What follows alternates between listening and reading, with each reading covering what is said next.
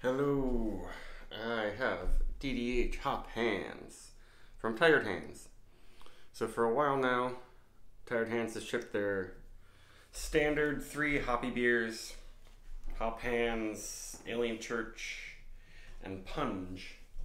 But they haven't shipped any of their special smaller release ones, ones that aren't year round. I think those 3 are year round. I don't really know. So this is the version with Galaxy, canned on July 15th, 2024. So this is about 3.5 weeks in the can right now, as I'm about to drink.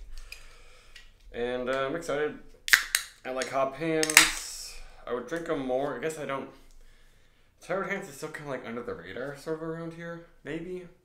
And they're also a little bit more of a, they make the hazy IPAs and stuff, but they're more bitter. I guess HopHands was less bitter than Alien Church. Alien Church was a little bit old school in the bitterness and the hop combo. I don't know if I've had a beer with Galaxy from Tired Hands. I'm a little bit worried this is going to be like too bitter and harsh, but HopHands they just call a pale ale. I think it's like around 6%. It doesn't say the ABV. But I've had regular HopHands and I liked it. And getting some big aromas off this already. There you go. Very pale, not super murky.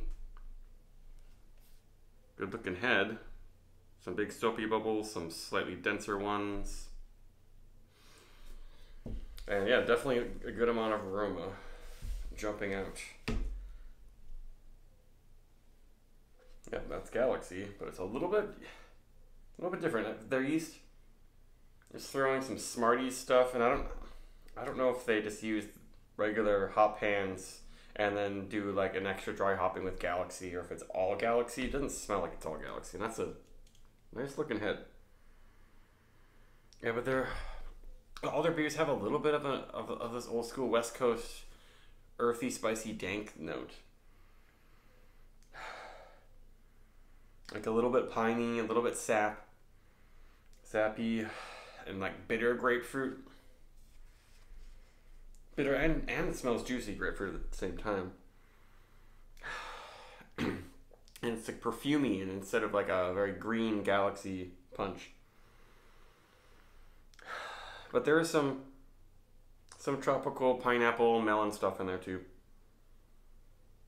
But it smells unique. Smells different from a lot of the haze I've been drinking lately.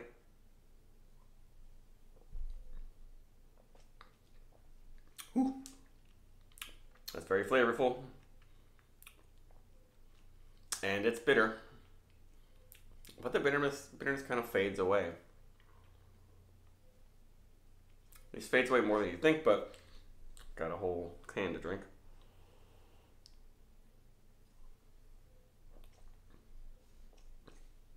Body's a little soft, but the body isn't huge. It's not a very sweet or big beer. But lots and lots of flavors. It's kind of almost got a purple drink thing going on. But this spicy, citrusy undertone reminds me of Sierra Nevada. I don't remember what hops are in the standard HopHands, but it makes me think of Cascade, Centennial, that sort of thing.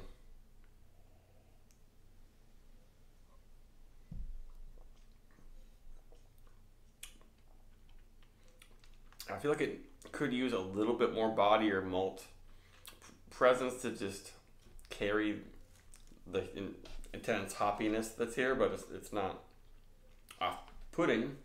It's not throat burn, but it's definitely a lot of hop oils, resins sticking to your tongue and drying it out.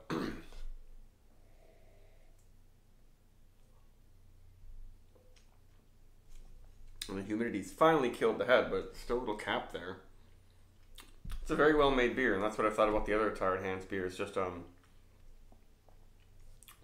much more bitter and more of a classic bitterness and flavor profile. At least that's the base, but then there's definitely tropical, newer wave hop stuff happening in here. Let's just get some more in there. I don't know if there'll be more haze on the bottom or anything. Maybe a little heavy on the carb. I can make the beer just a little bit too spicy, a little bit too much. But the bubbles aren't like popping super duper fast.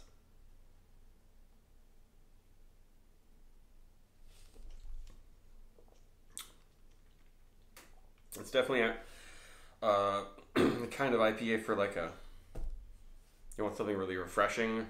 A lot of double dry hopped IPAs out there are going to be very sweet and syrupy. This is not that. I mean, this isn't an IPA. They say it's a pale ale, and it kind of makes sense body wise, but even the not DDH version, I remember being quite bitter.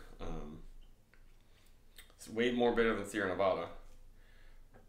Excuse me.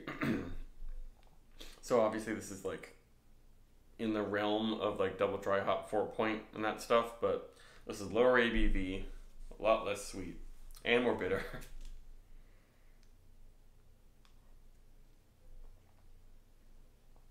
People don't really use the term session IPA much anymore, but this is almost like some sort of double dry hop session IPA, even though it's stronger. I think it's actually 5.5?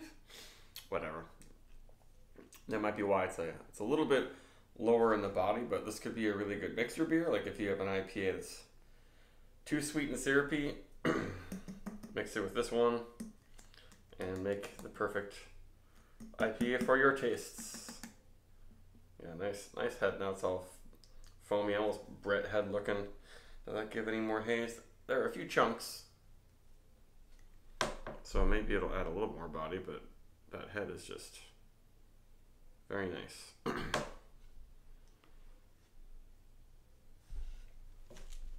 So maybe 4.27.